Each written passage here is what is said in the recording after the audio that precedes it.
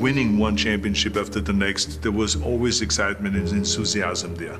So when I went into the gym, I put my gym bag down and I immediately attacked the weights. Don't listen to the naysayers, because there's always people out there that will tell you that you will not be able to do that, forget it, it's a stupid dream that you have, or a crazy vision and those. Don't listen to the naysayers.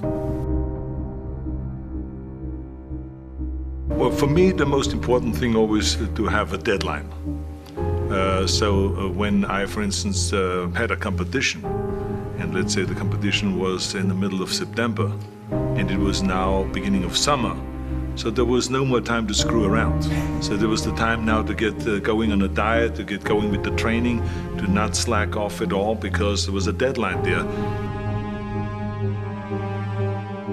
The other thing is that you got to work your butt off. If you think that you're going to go and accomplish something really special and be the best in anything in the world, and you think you can do it without working, you make a big mistake. Because no matter what I did, if it was in bodybuilding or in acting or if it is in the political arena, it always took a lot of work. And you got to put out, and you got to, sometimes make a lot of sacrifices. Notice, if you're not willing to work hard, forget about it. So there's another rule that is very important.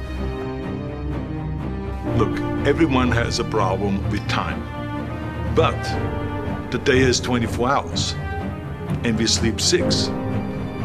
Now, I know there's some out there that say, whoa, I need 8. Well, I say just sleep a little faster, because the bottom line is we have 6 hours of sleep, 24 hours are available, so you have 18 hours now available to your work, your family, your hobbies, and also to learn something new or to do something new, which could easily be that you want to learn a new language, or that you want to read as a New Year's resolution, I have to read a book every week, or you say, I'm going to go and reshape my body. So you're going to go and take this hour out of your schedule and say, I'm going to train an hour every day. So this is, for most people, a huge challenge, but it is totally doable, I can tell them, because the kind of things that I did when I came to this country, I mean, I went to school, I was working in construction, I was working out my 5 hours a day, I was taking acting classes from 8 o'clock at night to 12 midnight, I was doing all of those things. I wanted to make sure that out of the 24 hours of the day, that I don't waste one single hour. Those hours were too precious. Don't be afraid to fail. I mean, how far can you fall? Because if you're afraid to fail, then you're always holding yourself back, because you're afraid that if you go all out, you may fail.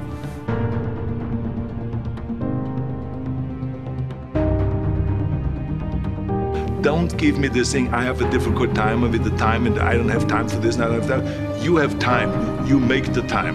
When the President of the United States has time to work out, when the Pope has time to work out, then you have time to work out.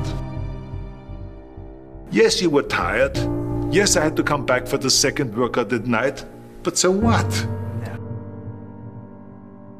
I think the biggest mistake is that you go to the gym and you go through the motion, but you don't really have your mind inside the muscle.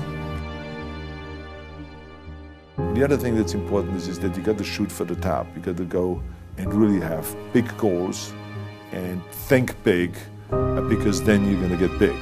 Then you're going to go and achieve big things. That is the most important thing. We don't achieve big things by accident. So shoot for the top, shoot for the sky, shoot for the, for the stars.